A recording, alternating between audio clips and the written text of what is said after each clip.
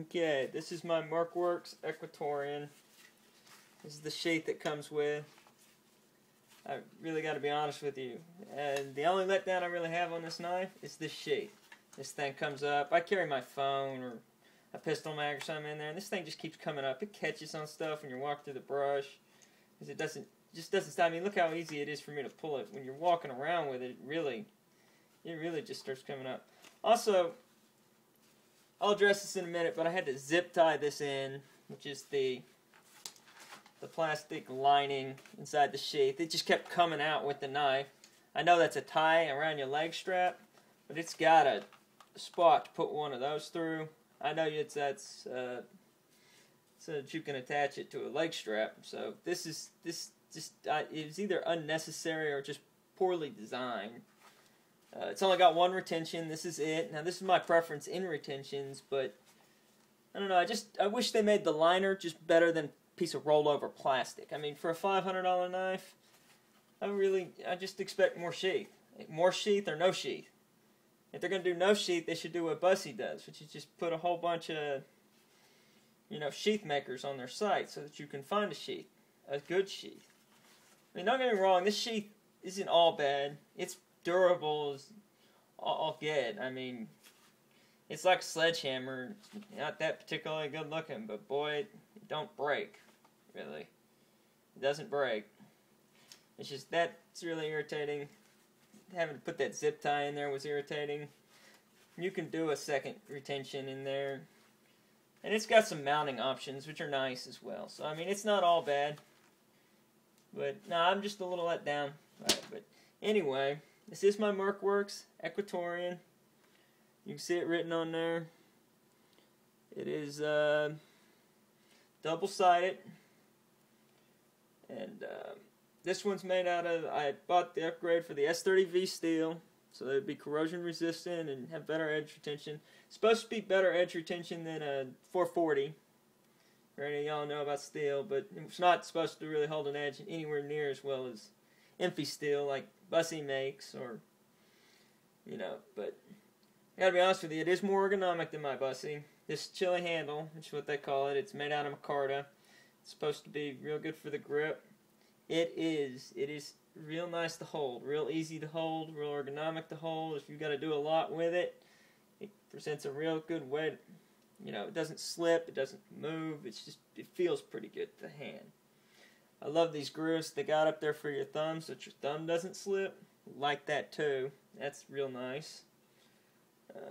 It is micarta, it's green. I'm not a big fan of green handles, but it's what it came with, and I didn't really want to try a special order or anything. Green's not bad, it's not a preference, but that's okay with me.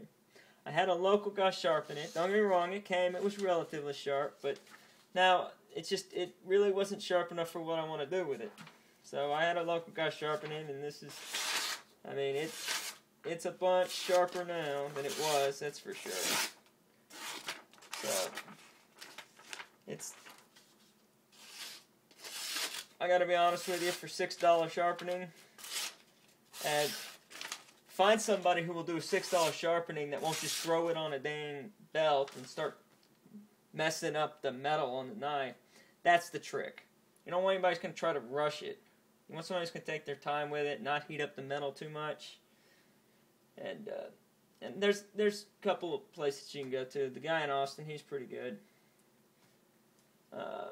But it's a real nice knife. It's got a couple of nice features. Everything they list on the site is a feature. It's true. It's to spec.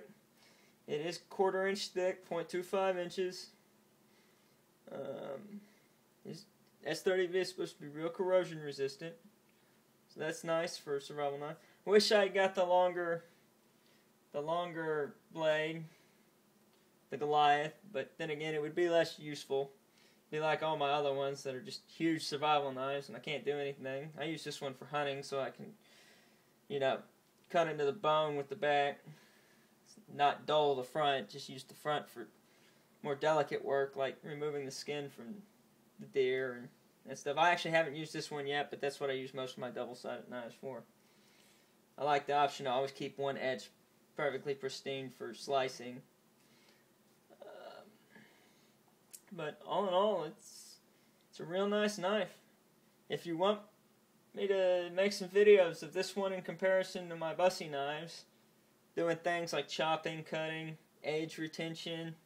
I won't do corrosion resistance because I don't want to get any rust anywhere near my knives.